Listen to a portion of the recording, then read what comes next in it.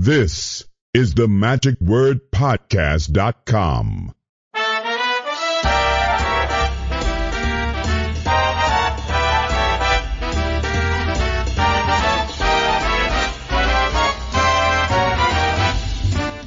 Hello, this is Scott Wells for the magicwordpodcast.com.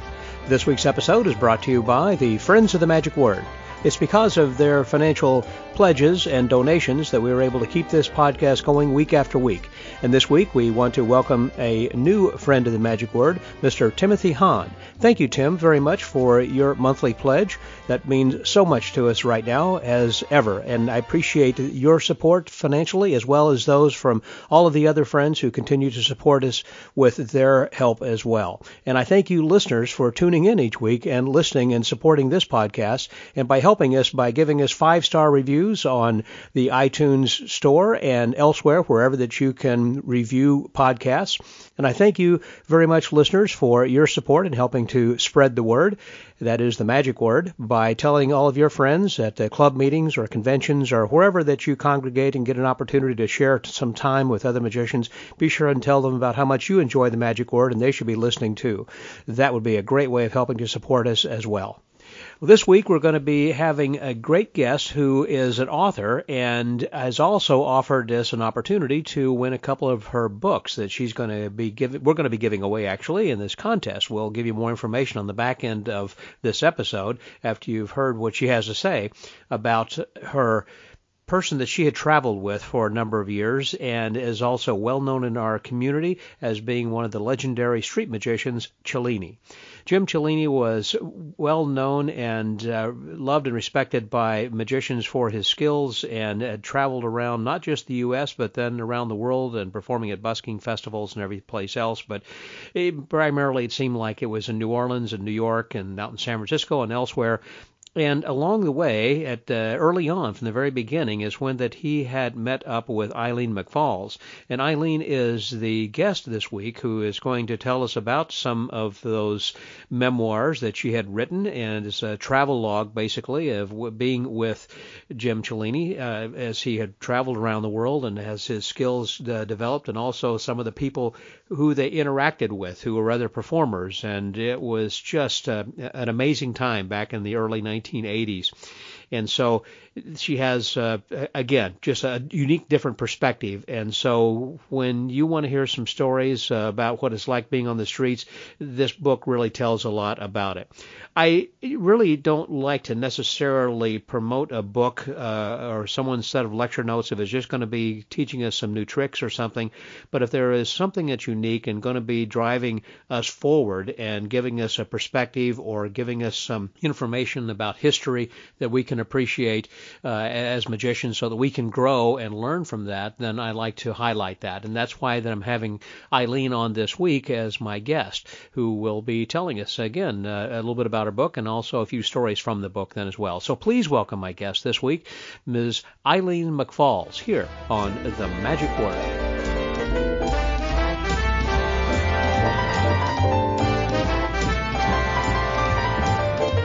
Right now I have with me the author of a most delightful book. It is called No Ordinary Magic, which the subtitle is Unexpected Travels with the Great Cellini. And indeed, that Cellini was a great street performer, and for those of you who got an opportunity to see him, he was fantastic and noted best for his linking rings. He had studied under Slidini, and he had traveled the world, and by his side, he had someone who had accompanied him and had figured out how to not only help him, but also do her own street magic kind of as well. And she wrote this fantastic book. Please welcome my guest, Eileen McFalls. How are you doing, Eileen? Good. Thank you for having me, Scott. You're welcome. Thanks very much for being my guest, and I'm really was excited about this when you had sent me the email to begin with saying that I've come out with this book, that before I finished the second sentence, I wanted to get back with you and said, yeah, I think this is something that our listeners would like to read, because I know the interest that magicians have in Cellini, whereas that most people who kind of pass by a street performer, they have different feelings about how that they look on someone, whether they have respect for them or not, of whether whether they're a homeless street person or something. And you must have had some of those kinds of feelings as well whenever you've traveled with Jim Cellini. So, golly, let me just ask that as an opening question over here. What was that like whenever that you were traveling with him, as far as how that he was being treated? And did you feel that he got respect that he needed or not, or what? You know, it's funny because that depended on where we were. Mm-hmm.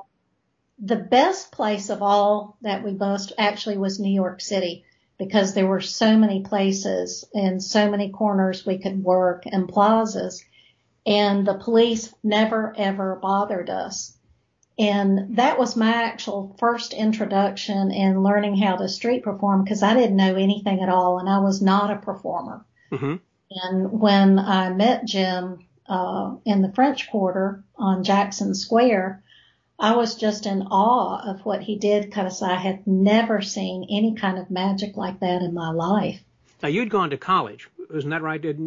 I did. Yeah. I got a degree in biology, and I was working at a hospital in the pathology lab, you know, doing chemistry and blood bank and hematology. There in New Orleans? Yes, in New Orleans. And I had just decided to take a day off. I don't know what struck me. Things were happening in my life, and I was trying to figure it out, and I was not in the best place. Yeah. In your 20s, I'm guessing, 26, 7? I was 25 years old. 25. And so I took the streetcar and went to the French Quarter. But on the streetcar, I actually saw Jim come up through the car, put his money in the slot, and he slipped into the seat in front of me. And sitting in the seat there was a lady who had Down syndrome. And I looked at this guy, and he looked really weird. You know, he had on this shiny vest. He had knee-high boots. He had earrings in his ears. He had tattoos on his arms. Mm-hmm. I was thinking, who is this guy? And at first I thought maybe he was an actor, you know, that he was in one of the films that, you know, that film. But he was so nice to this lady with Down syndrome, and he was just talking with her and chatting with her, and she just loved having him sit next to her. And so we disembarked at Canal, and I lost sight of him.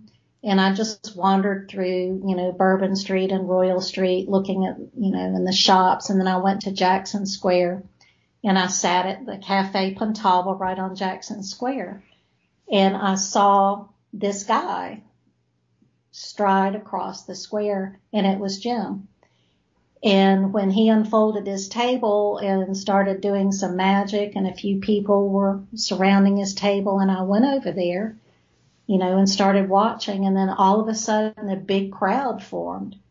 And when he did the cups and balls, you know, of course, first I was really mesmerized by the beauty of his hands when he was doing vanishing and reappearing silver dollars, and he was doing cigarette routines.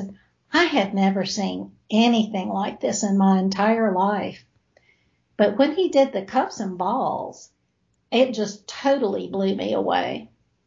And everybody else in the audience as well, you know, and of course everybody questioned, where did, you know, first they said, oh, those were lemons. No, they were oranges. No, they were this, they were that, you know. Right. So we, you know, hit it off instantly. And then he just asked me, he said, do you want to go travel? And I said, oh, yes. Okay. So I quit my job. Wow. And just hit the road, and then stayed with him for a long time. And we'll get into that then also. Yeah, I was picturing that as you were as I was reading the book of you going. I was thinking it was the Café du Monde that you had set across, because I can imagine sitting there in Jackson Square looking across. I've seen street magicians right there on that corner. What was the name of the restaurant again, you said, where you were? The Café Pontalba. It's right on Jackson Square. It's catty corner to St. Louis Cathedral. Okay, so that's just like a couple doors down from du Monde?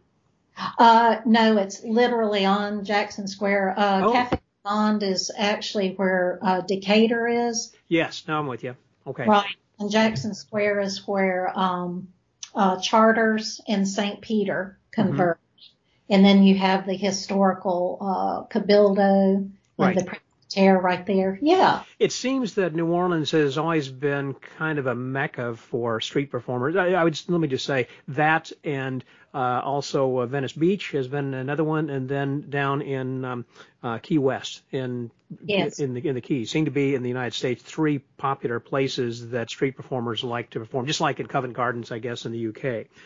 So there are certain places like that. And what I found interesting is in the book where that you had gone kind of traveling around the country and then later around the world, but also went up into New York. So whenever that it was in the warmer season, you come down to New Orleans, and then when it was, or rather, I guess during warmer times, you were up in New York, and then when it's cold, you'd come down then to New Orleans.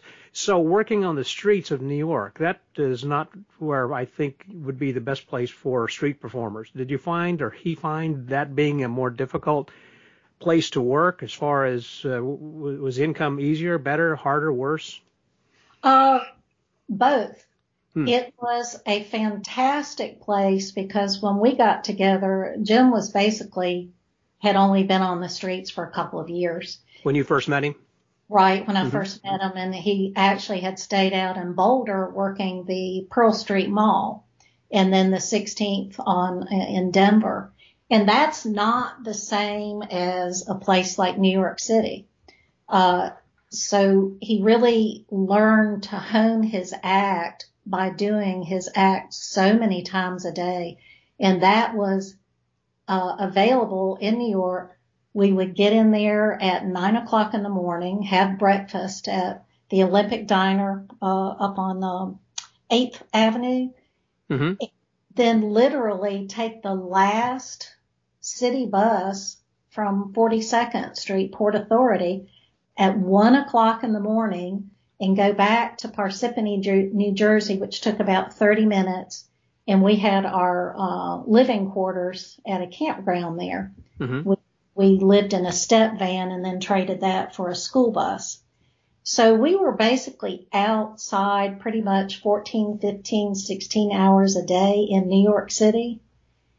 And it was a tough place, but it was a great learning experience.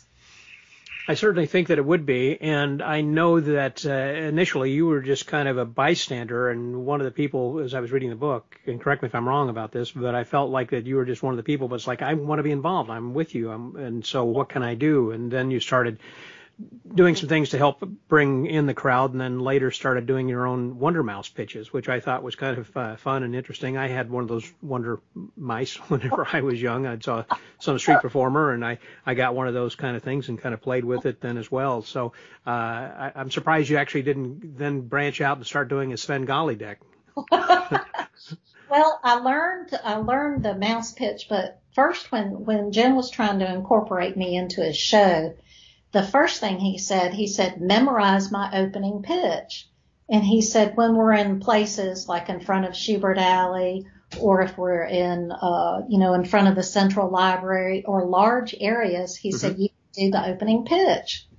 And so I memorized it, and he told me how to pause and, how to emphasize words and things like that. So my first time that I did that in front of the Central Library on 5th Avenue, New York Public Library, people were so taken aback by my Southern accent. Yes.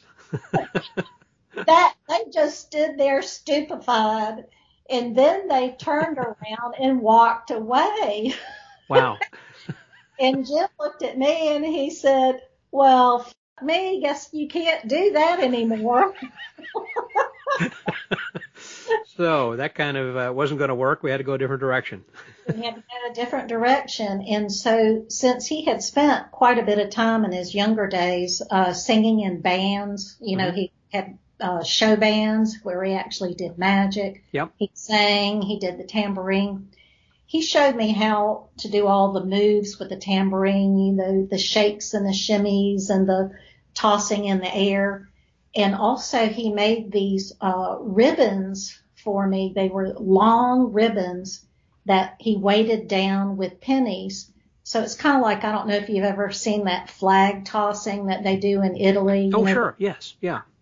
So basically you take these ribbons and you do kind of like a dance with them. And I thought it was the cheesiest thing in the world for me to do. And he said, no, no. And so I did the tambourine. I'd shake and gather crowd, and I would twirl these ribbons, and people would come up and say, oh, that's just so lovely. And I was just so embarrassed because I thought it was just so cheesy. But it was working. That's one of the things I think that is hard for a street performer, of course, is to get a crowd. And once you get that tip, then you can kind of break into it. And that's why that they do juggling. So this way, I think that when they're throwing things up in the air, people can see from a distance that something's happening. Or as Jim would do, is he would take his wand and bang on the on his table and get attention because there's a loud noise of some sort. The same thing of you with the tambourine or throwing it up in the air that gets attention in both those regards and then can draw the crowd. That's exactly right. And, talking about whacking his wand on the table, he used to buy those store-bought wands, particularly at Tannen's, which used to be on Broadway in New York. Mm-hmm. And, they were like $12 a piece. And at $12 a whack, that got really expensive because he kept breaking them. Sure. He probably realized before long he didn't need to have a special wand, just a stick would do. Well, that what happened is that when we were in Seattle, we were talking with a guy after a show, and he said, you should check out some warehouses that sell wood, particularly for boats. And he said, ask them if they have any lignum vitae. He said it comes from Argentina, it comes from other places.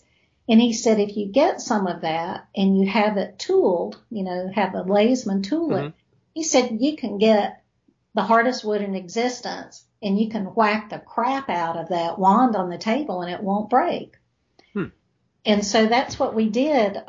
We found a warehouse in Seattle, and they happened to have a huge block of this ironwood, lignum vitae. And it was enveloped in wax, and they sold it by the pound. Mm-hmm. And I write about this in the book. When Jim held that in his hand, it was so funny. He was like sort of still for a moment, and it was as if there was something magical about this wood. And he said, this is just going to be fantastic. And so I called around different places, and I found a company out on, I think it was the Squamish Way or something. And so we took the wood to them, and the guy turned the wood, and he was able to get 7 wands out of that block of wood. And so there was such a difference in knowing that this wood was not going to break. And what Jim did is that's when he discovered during a rainy season where we had to stay indoors in San Francisco with this wood, that's when he came up with that trick. With the Merlin's wand? Yes. Mm-hmm. Yes. And so using something like lignum vitae, the iron. By the way, I kind of maybe spoiled something there. When people don't know when to say Merlin's wand, would you explain the effect as far as the vanishing wand? Just explain what that means. Okay, so he would hold the wand, on the tips, palms up, on the tips of his fingers, and then all of a sudden the wand would disappear.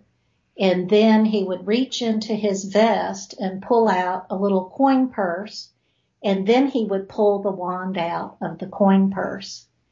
And here's the kicker, is the fact that most of the time he worked without sleeves, totally sleeveless. I recall also in the book that when he had the tattoos, the prison tats from way back when, that he used to wear long sleeve shirts, kind of trying to cover it up. But then after he started rolling up the sleeves to do that particular trick, realized how strong that it was. That heck, I'll start working in short sleeves so everybody knows that. And so he kind of went that way. He did. He was embarrassed by those tattoos for a long time. It was actually when he was young, before he spent some time in prison, and he was quite embarrassed by those for a long time. But then working out on the street, going sleeveless was so extremely powerful. that it just didn't bother him anymore. Right. Whatever became of the wands, by the way? Oh gosh, all kinds of things happened to those. We lost one down a city grate. A couple of them were stolen. I think he gave one away. But here's one thing talking about those wands. One really cool thing is going to Cornwall, to St. Germans, Cornwall, when we worked at a festival called the Elephant Fair. Okay. It took place on the grounds of Port Eliot Estate, and the Port Eliot Estate was owned by Lord Peregrine Eliot of Cornwall, and he was kind of like the hippie lord. Mm-hmm. It was a fantastic festival, which unfortunately no longer exists. But we made friends with him and his friend, an author, Heathcote Williams, who lived at the mansion with him. And this was a 144-room estate. And the Elephant Fair, the festival, took place on the great lawn in front of the estate. And both Perry, Lord Peregrine, and Heathcote, the author, were huge magic buffs. And so they spent a lot of time with Jim, and he spent a lot of time with them, showing them different tricks. So when we moved back to North Carolina in 1986, when I was pregnant, we opened up a little club, and we ended up having a magic convention there. And Lord Peregrine flew in to attend the magic convention. Wow. And what he ended up doing is he took a piece of furniture, a chair from his estate that was made out of ironwood. He took the feet off, the legs off, and had them tooled, and gave Jim some ironwood wands made out of the chair legs. Wow. That was just a really amazing thing. And so different things have happened to those wands. I think he gave a couple of them away to some of his friends, lost some. I was thinking after his passing that there were at least a few things that were left over. Were you the one responsible for dispersing those and getting rid of his equipment? Of course, you separated, I guess, after before his passing, but did you get back together since he didn't really have any other relatives, or? Oh, no, we didn't. He ended up having another partner, Mary Ann, and she was the one that was responsible for taking care of everything. We split in 1990, but we kept in touch, and we did a few things together. But his partner, Mary Ann, did handle everything, even though we ended up going to the funeral in 2009 in Baden, Switzerland. Now, I know also we were talking about you doing the Wonder Mouse thing, but you also did this little thing as Pinocchio for a while, which I think in the pictures, by the way, the book, I'm going to get into the book here pretty soon about how it was written and the pictures and everything, but the photo of you as Pinocchio just looked to be the cutest thing. Yeah. So tell me something about that and why that didn't continue on. I mean, I understand you kind of chafed your thighs, the top of your legs, as you were kind of squatted down for all day long with that table thing. But well, the evolution of that was, since it was very difficult to sit down like that. In fact, it was really funny because some of the cleaning women from the Presbytere on the corner of Jackson Square where I used to set up, they thought I was a midget. So it was wonderful. And it was a great thing for me to learn, because I did that after I did Mickey the Wonder Mouse, which was all over New York City, when I showed for George Price, the Mouse Man. Did you make more money actually as Pinocchio than you did pitching the mice? I did. Oh, really? And most of it, I think, was because it was so pretty looking. Visually, it was very visually pretty. And what was neat is that Jim knew how to sew, use a sewing machine, because Slidini taught him. when he used to take lessons from Slidini when he was younger in his 20s, that's when Slidini used to make those silk knots, out of the parachute knot. Cloth, right. Mm-hmm. And so Jim would spend time with him, rolling the edges and sewing that. They would actually hand sew some of those, and sometimes it would machine sew. But Slidini used to tailor all of his own performing outfits. And so he actually taught Jim how to sew. Interesting. So Jim actually made that little Pinocchio outfit for me on the sewing machine because I couldn't sew. It was a very cute thing, and as far as the picture on that, just trying to give a visual image of just thinking of like a tabletop basically with these little Pinocchio legs that were laid out on the top of this checkerboard tablecloth, and you were kind of sitting on top of that, so it looked like you were the puppet sitting on this thing basically, but then the tablecloth was covering your legs obviously, so that's why they thought I guess you were a midget when you were sitting on a chair or something, but basically trying to balance to that piece of plywood that was underneath that on the top of your thighs over there. I guess when it came time to go to the bathroom, you're thinking, probably the first day, I didn't think this out too well. And that was the whole thing. So I didn't drink any water at all day long. Oh, mercy. In New Orleans when it's blazing hot, golly. But the really pretty visual thing about Yes. it, which there was another tip that Jim did, is over my eyelids, I glued a sequin, like a little gold sequin, over each of my eyelids. And so when the sun would hit it, when I would flutter my eyes, it would sparkle and it would catch people's attention. And that was just one other little trick that Jim knew, theatrically speaking, that how visually pretty it would be, Yes. with the sequin cap, and then using the sequins on my eyelids and just fluttering it, and then I would talk about stuff and nonsense in a really high voice. And Jim taught me how to make magic hats out of tissue paper, and I would fold them where they would end up being like little square packets. Mm-hmm.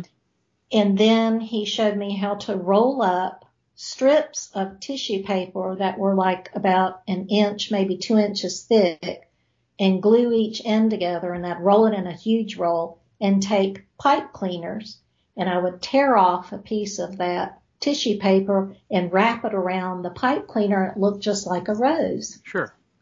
And so that's how I made the tips, is I would give the rose out to the little girls, sometimes the little boys, or a magic hat. Mm-hmm. And then I kept my tip bag in the front. It was an old knitting bag with a great big, huge fake $1 bill, so people would know that's where they would put the tip. I think it'd be a difficult thing if someone came by and one of the local kids and grabbed your money and started to run because you couldn't get up and go after him. It's like, oh, well, there he goes. See, and that's the funny thing, because those kids loved me. Uh-huh. So any of the kids who usually created trouble or maybe were little pickpockets or whatever, they loved me. And they would always just come over and ask for a little something or just to talk to me. Mm-hmm. Nobody bothered me at all. That's great. Yeah. Now, how long did you do that? Was that just a year or two? Yeah, that was a couple of years when we would go back to New Orleans, because what I did was I graduated from sitting down and I got a cart, and Jim built a stage on the cart with a canvas background of a Bavarian scene, a Bavarian mountain scene. And actually the person who ordered the cart for me was Gottlieb Kogel, who owned his magic store uptown on First Street. And Gottlieb Kogel had his magic store in his house in New Orleans or New York?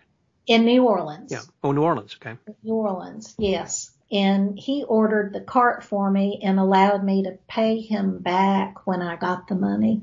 He was so kind to so many magicians and performers. And he went ahead and ordered the cart and paid for it, and I was able to pay him back later. Now, back around that time, I was thinking also that Harry Anderson was working the streets in New Orleans. I know he was a street performer. Did you ever run across him? He was actually in San Francisco, and he had already quit by the time we got out to San Francisco. Mm-hmm. And he worked the streets in San Francisco, and he was known for doing the giant three-card Monte thing. Right. But by that time, I think he worked in the 70s there, and I think he had already started the television show in the 80s. Okay. But he did end up going to New Orleans and opened up a magic shop and theater right on Jackson Square in the French Quarter. Mm-hmm. And Katrina came. Oh, that was a Spade and Archer. Yeah, and Katrina came, and that just was a disaster. Yeah. And that's when he decided to move to North Carolina, I think, didn't he? He moved to Asheville. Yeah. Yeah, which is where he retired and finally passed. So I know that you must have come across certainly just some of the most unusual street performers and people ever, and you write eloquently and beautifully about many of them. And one that really kind of stuck out to me was Rock. It's not Rockerbaum. It wasn't John Rockerbaum. It wasn't that Rock, but no. It was a different Rock, and he was an artist. Oh, yes, Noel Rockmore. He was an artist in the French Quarter. He was actually born and raised in Manhattan, and he lived in Manhattan until he was in his, in his 40s, and he moved down to the French Quarter. And he loved painting, street performers, musicians, all the colorful characters, and he was an absolutely colorful character himself. Mm-hmm. And he was fairly well known in New York and fairly well known, of course, all over. And he had paintings at the Hirshhorn Museum in D.C., in the Delgado Museum in New Orleans, which is now the New Orleans Museum of Art, and Whitney Museum, all over. I think he kind of destroyed his own self. As many artists do. I've heard that, whether it's Van Gogh or whomever, it seems like they've had troubled lives, and that's what they call on in their inner soul, I guess, whenever that they're actually creating their artwork. And yeah, it seemed like that he had some demons. Well, the gallery owners in New York got really ticked off at him because every once in a while he'd go in there and he'd get mad and he'd pull some of his paintings off the wall and say, "You can't have this." Oh, goodness. And then he'd just jump out and run away with his paintings. Yeah. He was a character. It sounds like he was quite a character. And the last time you saw him was when? The last time I saw him was probably 1990, and then I can't remember, I think he passed away in 1994, I believe it was. I think it was 1994 or 1996. I'm pretty sure it was 1994. In New Orleans? Yes, yes. And so tell me about some of the others. I know there were jugglers and street clowns and some people who had a good act and some who didn't, and some who I know hung around Jim Cellini and tried to get some free tips and some ideas on what they could do then also. So Tell me something about a couple of your good friends or memories of that. Well, Chris the Piss Lynham is still doing clowning, and he lives in London. Chris does a fantastic, very unusual act. So to check him out, you can look him up, Chris Lynham. And then another guy, Sebastiano Lamanto, he came to New Orleans. He, kind of looked around the square, met Jim, and decided that, oh gosh, I want to do something on the street. I want to make a living on the street.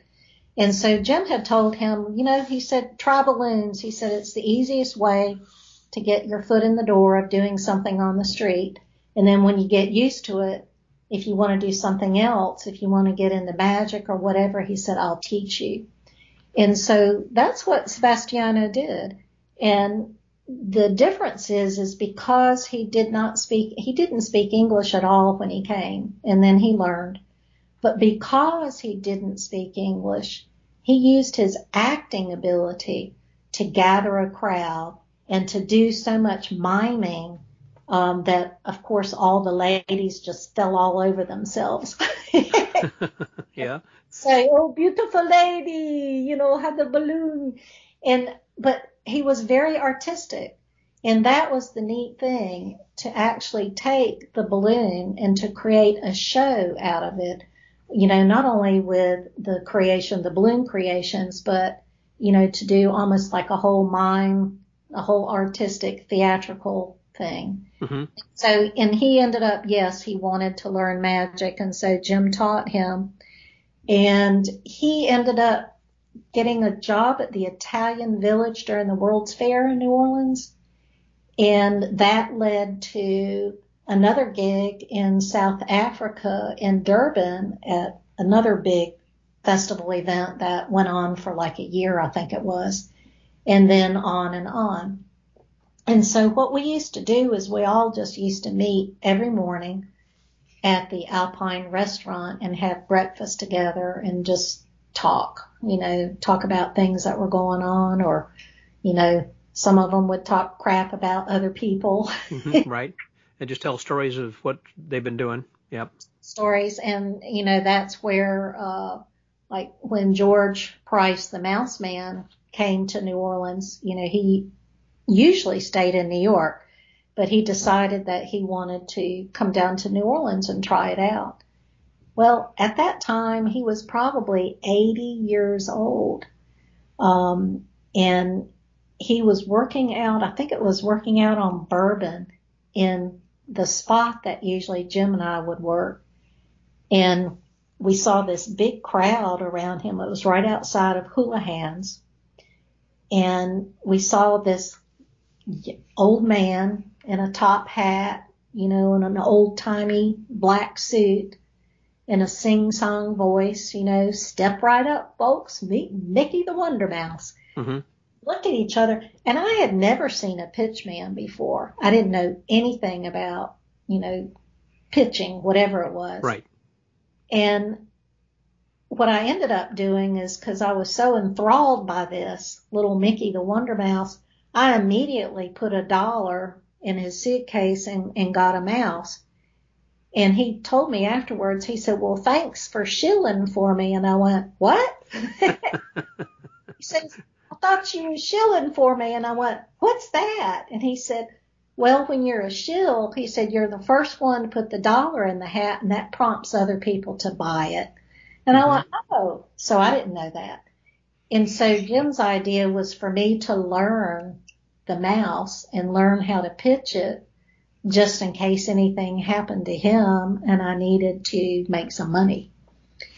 That reminds me one time in New Orleans when I was at a jam auction, and I guess you know what a jam auction is. Yes. And it was the first one I had actually experienced, and I was actually part of the crowd, I guess, when this guy was pitching his knives or whatever that it was. Uh-huh. But I did know one of the magicians who was in the crowd, and he was kind of towards the back. And then as the guy said, step closer, let me tell you more about this, then he started pushing this, and my buddy, who was the magician, said, help me. He said, just move forward, because that's what the jam is. You're trying to jam everybody into closer, so that way everybody else make more room for more people and everything. And then I talked with the guy afterwards, and he was explaining, that's what it's all about. It's a jam auction where you're jamming them in, and you get behind, you keep pushing them in. It's like, So I learned something there, too, on the street. Yeah. And so what I did was, when I learned the mouse pitch and I practiced, then when we went back to New York that summer, after having met George down in New Orleans, he had returned to New York, and I ended up being his shill for a few weeks on the streets in New York. And that way I kept memorizing the pitch and watching him do the moves, using Mickey the Wonder Mouse. And when I did that on my own, of course, in the book, I talk about it, and it was my first time was just a total fiasco. Right. It was really bad. I just messed everything up. I messed all the moves up. I got really embarrassed. Guys were just coming from behind me, breathing down my neck, making me really uncomfortable. Mm-hmm. And so what I ended up doing is we went to the Allentown Fair in Pennsylvania, and I rented a booth there, which allowed me to pitch the mouse without people surrounding me on all sides. And so I kept doing that, and I worked it for about 3 or 4 days. And I sold a bunch of mice, and I gained confidence, and I got the pitch down pat. So when we went back to New York City, it was so much easier for me to do. And I could handle, all the hecklers and the guys making faces at me and I could handle all of that. And so that was actually my first time that I ever did anything on the street by myself. Yeah. So it just takes time and effort and flight time, basically. The more you do it, the better you're going to get at it and kind of handling all situations. Right. So I was working one corner and Jim was working the next corner. That must have been fun. Yeah. Well, also that when you're talking about when you went to San Francisco, or you would go then to New York and New Orleans and kind of bouncing around the U.S., at what point did you decide that, okay, we're going to go to a festival and we're going to go overseas, or we're going to cross a border? And at that time, was it something in which that you were reimbursed or saying, we'll pay your fee to come over here? Because that's got to be a pretty expensive ticket to take your stuff and go. Well, what we did is the first time we went over, we actually went to London in Great Britain first. We had met Bob Reed in New York City. Mm-hmm. And Bob Reed, I know guy, Bob. I remember him. Yeah, he was really absolutely loved the cups and balls. He loved street performers. Of course, he was best known for his collection of cups and balls art work. Mm-hmm. So we met him in New York City. He was on business. And he said, if you guys get over to London, he said, you stay with me and my wife. And so we thought about it, and we decided that in 1984, we decided, hey, it's time, we need to go. And so we flew on the red eye. And at that time, standby, it was only $100 to fly from New York to London. Can you imagine? Yeah, I remember that. I in 1972 flew round trip from New York to Luxembourg for $182 on Icelandic Airlines. Yeah, I remember that very well. We stopped in Reykjavik, which was for like a layover for 24 hours, and that was when Spassky and Fisher were playing the chess match back then too, during that time. Anyhow. But that's, and at the time, too, Virgin Airlines was actually allowing street performers to fly for free as long as they did a show. On the plane. Yeah. I remember hearing about that, Sir Richard Branson was encouraging people, so they had guitar players and comedians. Yes. I think Pat Hazel had told me he had done some comedy on there once, and several people, I guess, have been working. So it was kind of pay for play, huh? Yes. Yeah. But we just took the red eye and the standby, and we stayed with Bob and his wife. And so we hit London and we worked, of course, Covent Garden. Yeah. Camden Lock. What was that like the first time? I mean, there are so many other magicians performing there who at the time you probably hadn't seen their style. Did you feel, or did Jim feel that his style of performing was the same or different, or he was bringing something new to the table? Oh, he definitely brought something new to the table. People had not seen someone like him before. And the London magicians were great. We used to stop off at Davenport's oftentimes on our way. And then, of course, Allen would bring a couple of his students who happened to be Michael Vincent, and I'm trying to think the other guy's name, Richard. I can't think of his last name right now. But they were like 20. Richard Penner? It could be. I can't remember. Mm-hmm. We met Reverend Roger Crossway. Yeah. And they were just wonderful. The London magicians were really good to us. And we tried to work a lot of different spots, but unfortunately in London, they were not the same as they were in New York. So when we worked in the city of London, which was their financial district, we kept getting kicked out. And then, we'd walk 6 blocks away and think, oh, that's not their territory anymore, and set up again. And then the same Bobby would come walking down the street. So what did I just tell you guys? Get out. Now, could you have purchased a permit in order to have worked at that space, or did they just not allow it at all under any circumstances? They did not. Permits did not exist back then. Okay. There were no permits anywhere in Europe, anywhere in the United States, not like it is now. Mm-hmm. And they just did not allow any performers in the city of London, period. But we worked all kinds of, we worked Leicester Square at night, which was considered kind of a rough area, even though it was a big entertainment area. Yeah. We worked Bond Street and Portobello Road and everywhere we could, just to get the experience. Right. And from London, then we took, the ferry to Amsterdam, and then from there we went all over. From other countries where you're performing, I know like in festivals around, and you talk about those then as well, but what is it like as far as Jim's patter? Because I know that he was funny, and part of the misdirection is what you're saying, and if they don't understand that, then it's going to be difficult. Did he have a translator who was beside him, or did he just do more visual magic or use music, or what? Well, that was the funny thing. Like in Amsterdam, most people speak English, so they got everything. That's a second language there, but some countries may not have been the same back then.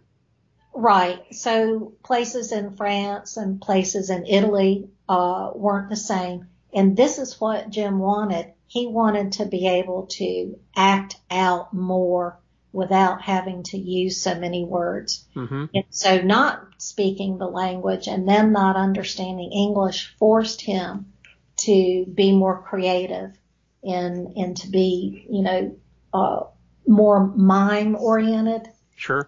And more exaggerated gestures.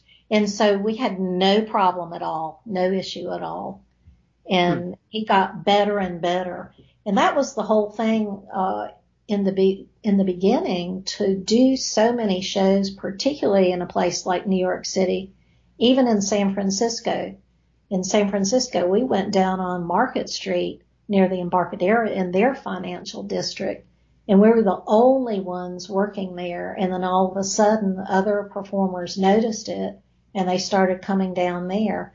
But since they had not worked in an environment like that, as opposed to the malls on Fisherman's Wharf, right, they couldn't hold the crowds like you normally could, because these are office workers and people, working in buildings and people in a rush, which is a totally different thing from working in front of tourists who have their time, taking their time. Of all those places that you visited with Jim, and he may have had his favorites as well, but what location did you prefer to want to go back as often as you could? Well, here's the thing. Switzerland was the best money and the best response, and we loved the people there, but we also loved the people in Spain.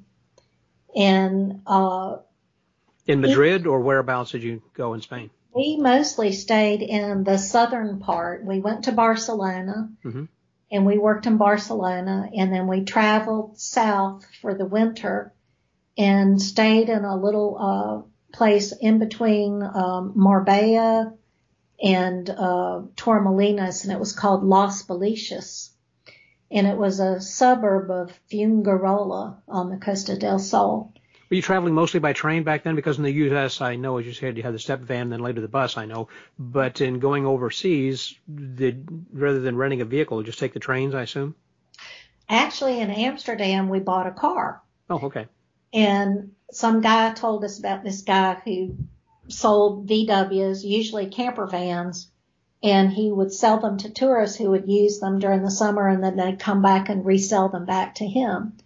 But he happened to have a little Volkswagen Scirocco, and we bought it for $500, and all I had to do was go to the post office and get my plates. Yeah. Insurance, no nothing. And so we traveled all over Europe in that Volkswagen Scirocco. And sometimes we would take trains, sometimes we would do them, but most of the time we just took the car. I can relate to that. Same thing as I mentioned back in '72 when I went with my buddy Walt Turner, and we were there for 2 months, and we traveled probably 18,000 miles from Scotland down to into Italy and over to Spain and everywhere. And we bought a little Volkswagen Bug, and we paid $500, and we ended up coming back and selling it for $300. But and it pretty much fell apart by the time that we sold it.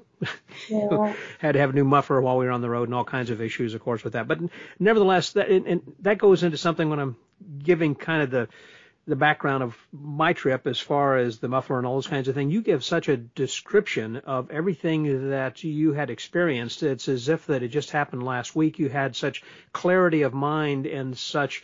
I mean, I could smell the coffee aroma of the chicory in New Orleans, and I can smell the sweat, when it's hot. The way that you describe these things, and then the colors and the ribbons or whatever else that it is, that you have such great language that it sounds and reads almost like fiction because of the attention to such detail that you've got in the book that I just absolutely loved, and that's what I really savor as I'm reading this, just a little bit at a time rather than trying to sit down and read it all the way through, because it's just I'm thinking, oh yeah, I could imagine what that must have been like, because I feel I was in the situation.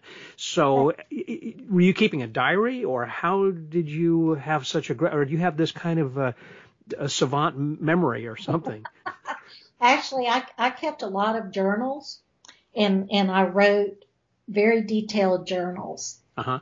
And I also, not only did I use those, but I had kept a lot of our letters that people had sent us and that we had, sent them. But we had a lot of correspondence. In fact, I even have 2 letters from Ross Bertram from buying the Ross Bertram cups from him in Canada. And I took voracious notes in my journals. And I think all the letters brought back lots of memories. Of course, with the internet, it's wonderful to be able to Google Maps and make sure, I had the right sections and the right areas. Right. But a lot of it is mostly from living it, and it's kind of like in your bones, and it's an experience that you don't forget. And when you live in a place like the French Quarter and you work in a place like the French Quarter, when you spend so much time in a place like New York City, 14, 15 hours a day on the street, it's an experience you never forget. No, I would imagine that you don't. But again, the flowery language that you're writing in, it gives such great description, and not just of what you're seeing and hearing, but also what you're feeling, that the emotions that you're writing down. That must have been cathartic whenever that you were writing this diary. You said you had copious notes you were taking, and so not only of what you were doing, but as you were mentioning the book, when you step off the van and you're kind of looking out into whether it's the ocean or up the sky or different kinds of things, and thoughts you're having as if that you must have put these all down just in feeling good about kind of releasing them to the world once that they're written, and then never thinking you were going to put this into a book, I'm sure. No, I had not. But I remember when the time that Jim and I spent together, he always said, save everything. Mm-hmm. And I did, and I'm really glad I did. You gave a lot of advice, it sounds like, to a lot of people that was really, really good advice. Yes. Sounds like that being a man who actually was from the school of hard knocks, quite literally, and working the streets, that he had the street smarts that everybody would look to him to listen to his advice. Yes, yes. And that's the difference. And above all, I think, is that his love for magic was undeniable. That was his first true love, wasn't it? Yes, his first true love, and it saved him as a kid, and it saved him growing up. And I think meeting Slidini and taking lessons from him, from the master, Gino Marucci, saved his life and steered him in a direction that maybe he may not have headed toward. And so his love for magic was undeniable, even to the point where I remember him talking about when he learned how to palm silver dollars, Mm-hmm. He would put his hands in buckets of cold water and learn how to palm the coins with his hands frozen in cold water. Oh, that's interesting. Knowing that perhaps he may be working the streets sometimes when it's so cold, he's going to have that skill. I have no idea, but he just said he practiced that so he would get really good. Yeah. But he did, he had all kinds of little tricks. Sometimes he would take a fingernail polish and put it around the edges of coins if he wanted to dull the sound. Oh, that's smart. Mm-hmm. Right. Just, all different kinds of little tips like that.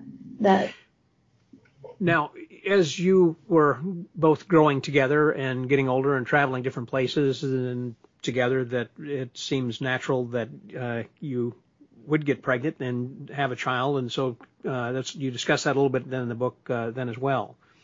Yes, just a little bit. And that was sort of like the turning point for us as far as one thing I can say about Jim is he never said anything else except for the fact that he always wanted to work on the streets. He wasn't really interested in much of anything else. Even working festivals, we had the opportunity of when Lord Peregrine, when we worked at the Elephant Fair, we weren't hired. We just showed up and started working the festival grounds. This was Chris the Piss, the clown that we had met. He Mm-hmm. actually had a gig there. He told us about it. We met him there. He introduced us to Heathcote Williams, the author, and then Heathcote introduced us to Perry. And so we never really, we went up to the Edinburgh Festival and we worked all over, but never were really hired for it. Perry had told us, he said, I'll hire you for next year and I'll get you into the Glastonbury Fair as well. Well, Jim decided at the last minute he didn't want to do that. And so his thing is he just wanted to be totally free to be able to choose where he wanted to go, when he wanted to go, without being beholden to anyone. And not having a responsibility necessarily show up at a certain place at a certain time. It's like, if I'm there, fine. If I'm not, fine. Exactly. Is that one of the reasons that he didn't work conventions? Because as well known as he was and highly respected among magicians, I don't remember him attending magic conventions, or at least any that I had been. Probably. And I think over in Europe, since he ended up moving with Marianne is Swiss, and since they ended up moving to Baden, Switzerland, I think he did some conventions there. And of course, he ended up doing lectures, particularly when he fell sick and he literally could not work the street anymore because of the heaviness of the bags, and carrying the tables was just too much for his back. He had a terrible sciatica nerve. I can imagine after carrying that table around all over the place and just a little bag full of stuff that, and being on his feet so many hours a day. Yes, it'd be tough. It is. And picture this. I used to carry the doctor's bag, an old doctor's bag full of his full set of linking rings. Yeah. I used to drag that along, and, then I had a big shoulder bag, and he would dump all the change. I'd heard before a suggestion that one of the street magicians had said to use like a fishing net, basically, so that way people couldn't give coins because it'd fall through, and that way it encouraged people to give bills. I thought, that's a smart idea. Which is true, but, what we used to do in New York is whatever change we got when we ate at the Greek diner, we would eat there breakfast, lunch, sometimes dinner, because it was cheap and good food. Uh-huh. And I would roll up all my coins in the little coin wrappers. Sure. And they would take all the coins and give me bills. And so that was our little ritual there. Huh. Yeah, that makes sense. That makes sense then, too. Yeah. Well, it was, again, just a delightful book and a very good read, and one that I certainly recommend for others. And for people who want to buy that, it's available through Amazon and through your website, or how would they get in touch with you or get a copy of that? Well, right now, I offer it on my website through PayPal, but it's for U.S. only, shipping only, and comes directly to me. And if you want to have the book autographed, I can do that. It's already been sold out on eBay and Amazon, but it will be back up for sale probably in the next 2 or 3 weeks. On eBay, there will be some international shipping available from vendors at a better price than I can actually give them. Yeah. So that's. And what's the website? Where is your website where they can order that? The website is noordinarymagic.com. So it's the title of the book, basically. It's the title of the book, noordinarymagic.com. Okay. And if they want to have it signed, then just to make a request there whenever they're purchasing that.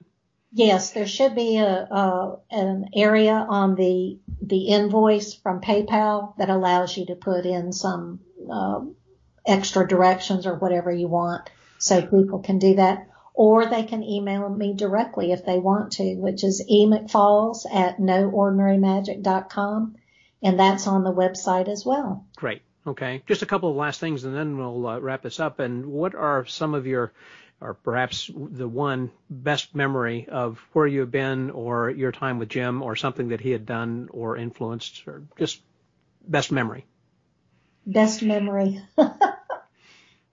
I think my best memories were when we got together and talked with other performers. But one of my best memories really for me was being in St. Germans, Cornwall at Port Elliott Estate. Because it was the most beautiful and magical place I had ever been to in such a long time. And the people were fantastic.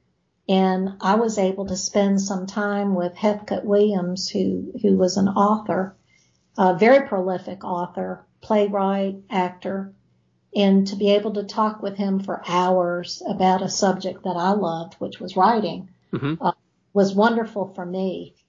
As far as the magical, there were some shows that Jim did at the Theater Spectacle in Zurich, Switzerland, that were so powerful and so incredible that even I was impressed. And you thought you'd seen everything he had done, but until then, huh? And that was the thing with him. You know, he was so good with what he did, technically speaking, that when he was on, meaning when he was really on and he was just the consummate actor, right, and consummate magician, it was an incredible sight to see. And I think what it is it's the reaction of people, because they're all together seeing this wonderful magic and experiencing it with each other, and strangers looking at each other and appreciating what they're seeing. And it's kind of like this group experience that they'll never have again. That's a good point. Where they congregate for one point in time where they've never been before nor will again, and seeing something. Well, I think that's what art is all about. It is. And then, of course, the scene that I write about in San Francisco with the surgeon, he wanted the magic wand to heal him. That was a very, very powerful moment that I will never, ever forget.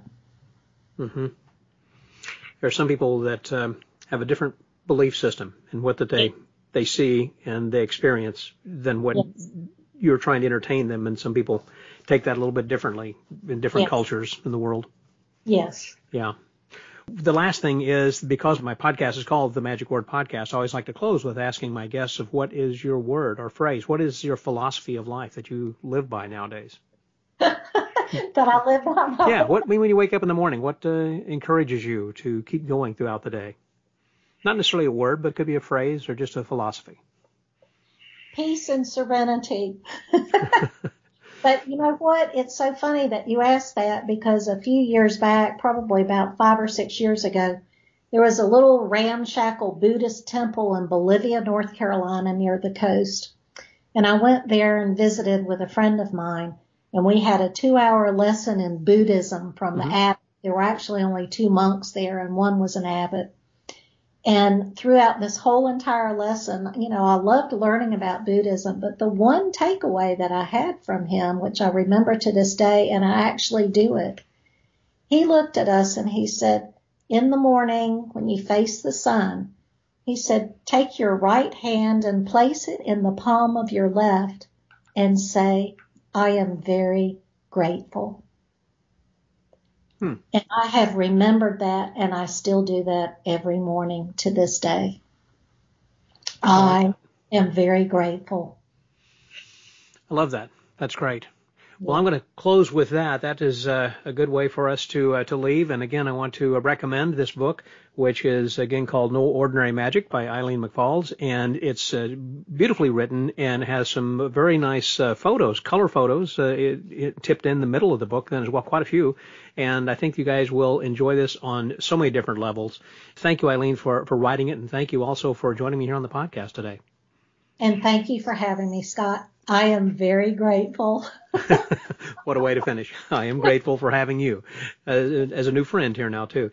Thank you, Eileen. Thank you. So for the Magic Word Podcast, that was Eileen McFalls. This is Scotty out.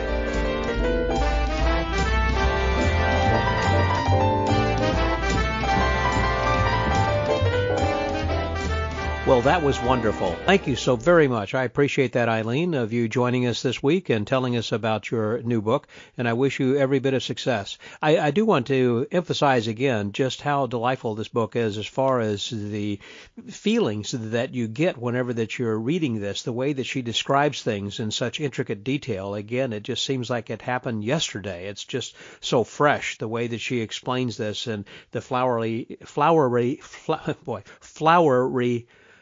language that she uses, that it seems to bring it all alive. Just a lot of fun and a good read. So please check that out and go to her website and order your copy then today. Or you can perhaps win a copy. All you have to do is to go to themagicwordpodcast.com for this episode, number 587, and there you will see a link that you can fill out. Actually, it's a little form. You put in your name, your email address, and then you will be entered into the contest, and 2 names will be randomly selected.